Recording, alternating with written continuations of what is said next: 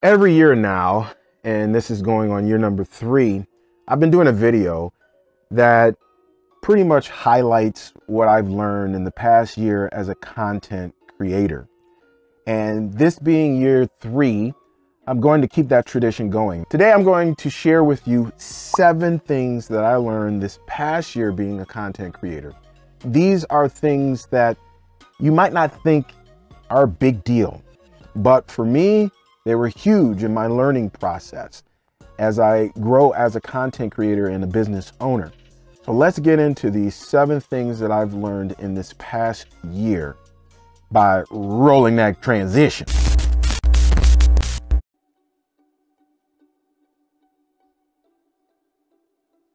Now, I've been doing this like forever, but this last year, especially when it comes to my content creation, I have been just going all in, like when I first did, to learn about this YouTube thing to begin with. But now it is something that is just a habit of mine. I'm always learning. And one of the things that I do every day is I like to get in like 8,000 to 10,000 steps a day. So that's normally when I'm walking my dog. And when I'm doing that, I'm always have something in my ears, right? I'm always listening to something. So I'm listening to a podcast or maybe an audio book or a YouTube video. And I listen to YouTube far more than I watch it, like way more, on a scale of probably 4 to 1. I listen to a lot of YouTube videos. As a matter of fact, just this morning, no lie, just this morning, I learned something that this just blew my mind. And I was just like, oh shoot, I probably need to do that for the channel. Man, I was thinking about something in a wrong way. And I was like, huh, ain't that something? I need to change up on that. I need to implement that, which is another thing too. You know, in the learning process, you always need to be learning, but you learn also through implementation. You know, a lot of people, they take courses, and I think the number is somewhere over 70% don't even complete the course. And then those that do, it's the implementation of it. It's actually doing it. They like the learning, and I love the learning myself. But implementation is also part of the learning process, and a lot of people just don't want to do that. And it's just something that is absolutely essential in order to go in the direction and go to the destination that you want to go if you have a content creation business. I know that for a fact because I've been doing that for the last year, and by implementing it, it has changed things for the better.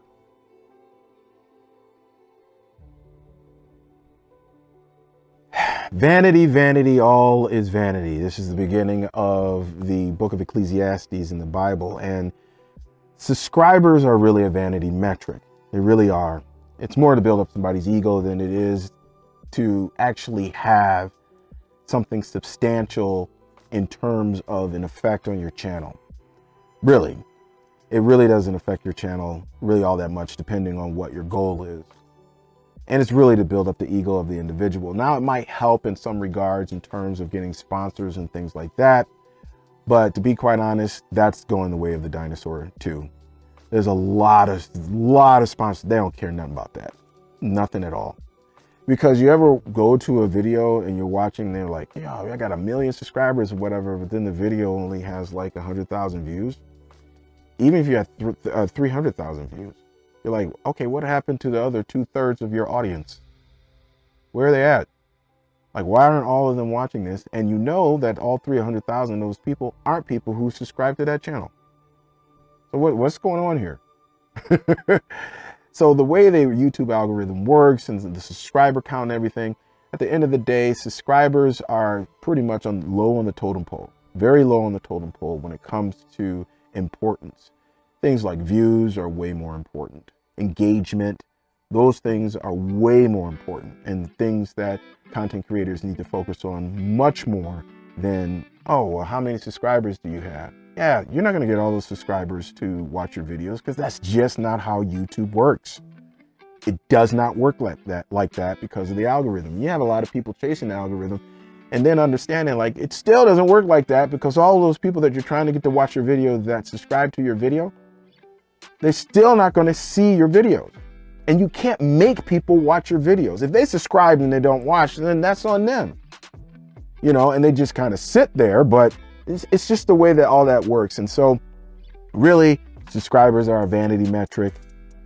Focus on views, focus on engagement, focus on content, thumbnails, and titles, and the subscriber thing will come. You really don't have to be all that concerned about it. I'm just keeping it 100.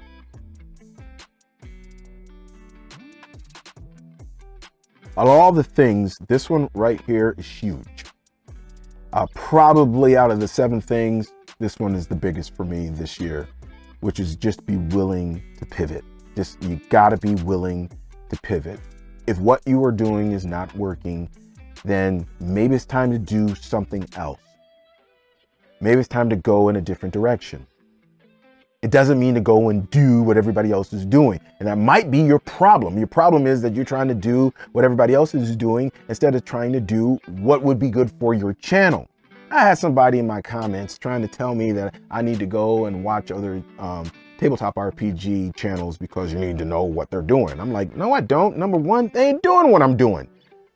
So how are they going to help me in getting to the place where I want to be, even though they're not doing what I'm doing?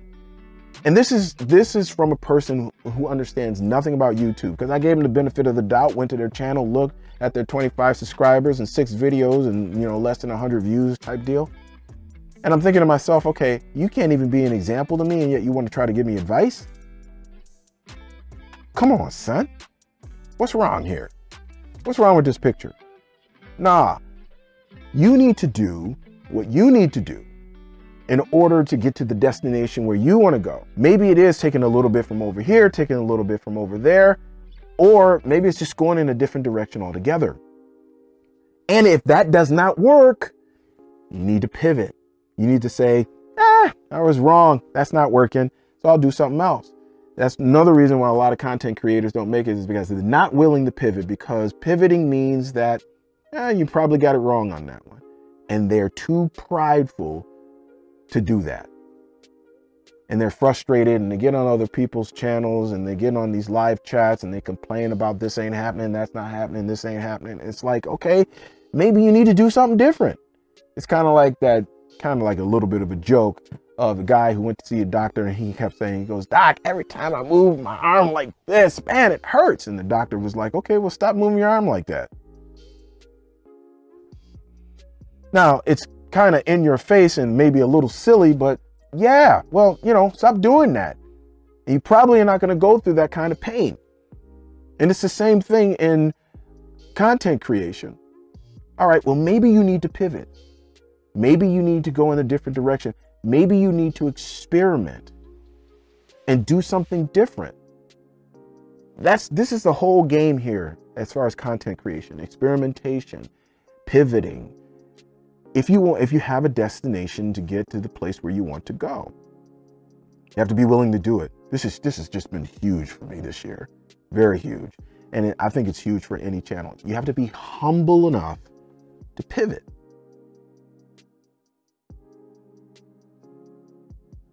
I knew this last year, but it really solidified itself this year, especially with the whole pivoting thing. The long game rules.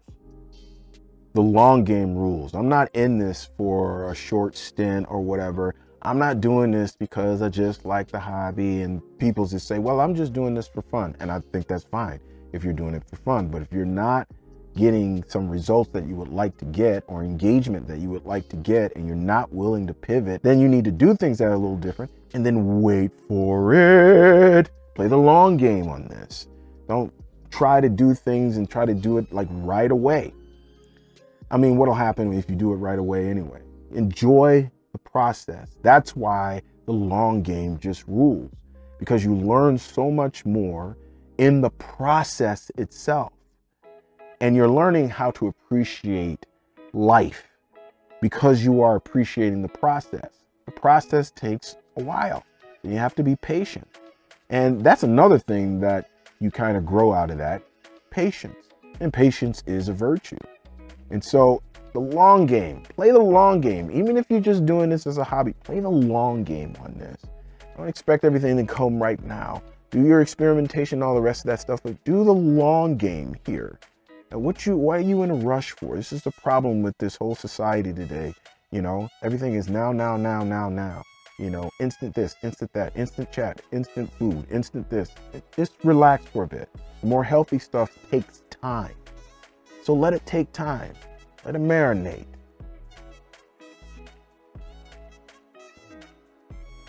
So one of the things that has really been a part of my pivoting is the idea of just building more community.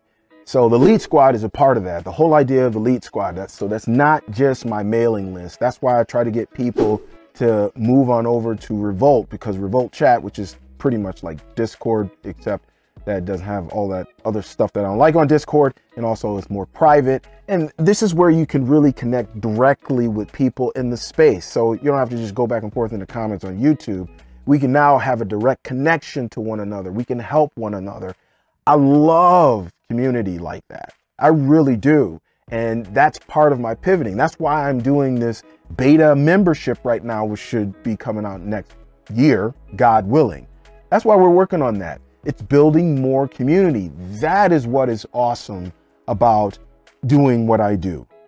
And that's been part of my pivoting, because I wasn't going to do memberships, but then I was like, but this builds more community. This builds better relationships, stronger relationships, and all the rest of that. And this is what I want to do.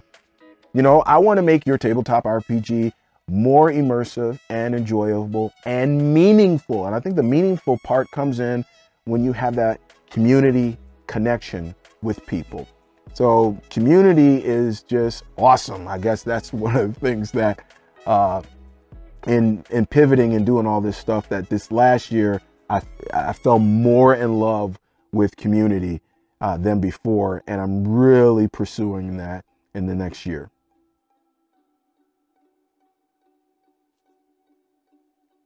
Haters are a part of this content creation thing, especially if you put your face out there, like in a video or anything else. It's just a part of the game, y'all. You're going to have haters. This last year, though, I'm finding a particular hater on my channel. And it's haters that just don't like it when I mention the Bible. They don't like it when I take scripture and I use it in my content, even when it's relevant to what it is that I'm talking about. Oh, they just don't like it. I've had people in my comments unsubscribe because I mentioned a verse from scripture. Okay. So there's a couple different ways that I could take this, and there's a couple different directions that I could go. But one thing I'm not going to do is I'm not going to cater to haters. If you didn't do your due diligence in finding out who I am, and anybody who knows, who's stayed on this channel for any length of time knows, I'm unabashedly a servant of the Lord Jesus Christ. I am who I am. That comes out in my content. It is what it is. I'm not hiding that under a rock. And if it offends you, be offended. That's all I can tell you. Like an old Christian saying, life is rough, pray hard. Listen, I know there are scores of godless people who probably watch my channel. More godless people than those who are not. I get it. I understand that. But there is a difference, folks, between being godless and God-hating. These are not people who get butthurt over the fact that I mentioned something from scripture, especially if it's relevant to what it is that I'm talking about in the video. They can even look at it and go, oh yeah, that's true. I mean, I have somebody who's kind of like in my core group right now who is unabashedly an atheist, probably a little bit vehemently so, but he's in my core group. We get along just fine. We start talking about that, we're going to disagree hard. I see it coming. I really do. But even he will say, well, yeah, that was true. I mean, that part right there is true. Now, if I can get along with an atheist who is a part of my core group, who helps me make videos for my channel, what makes you think that I'm going to chase after you because you get butthurt over the fact that I mentioned scripture? I'm unabashed in my identity and my service of the Lord Jesus Christ. I am who I am, and I'm out there, just like a lot of people are out there about who they are and their identity. But when I'm like that, somehow it's wrong. Somehow it makes me feel uncomfortable. Somehow they're triggered. Well, that would not be my fault. It's just something that I have to deal with, particularly on this channel,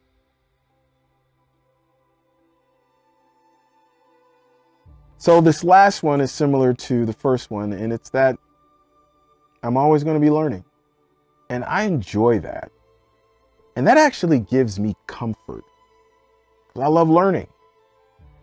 I am not so wrapped up in myself to where I'm like, well, you know, I've learned everything I can learn about this, that, and the third. No. I always love learning, and there's always something to learn. And that is what's so wonderful about the process of being a content creator, because you're always learning something. And I still have so much to learn about this and being an entrepreneur and creating content. And there's so much to learn.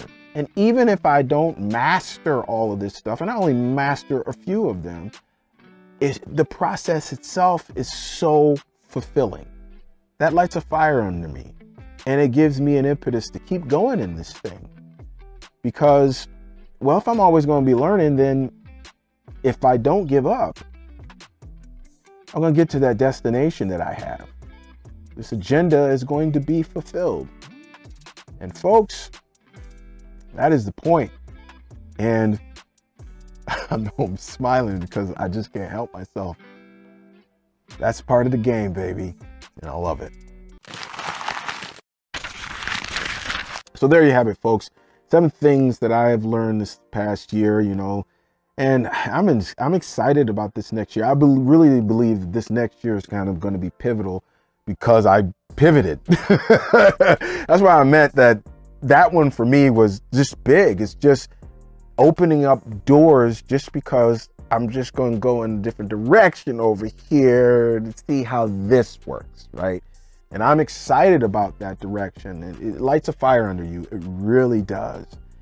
Hey, if you got any value out of this video today, so if I said anything at least halfway encouraging or of some use, y'all know what to do right here, right here.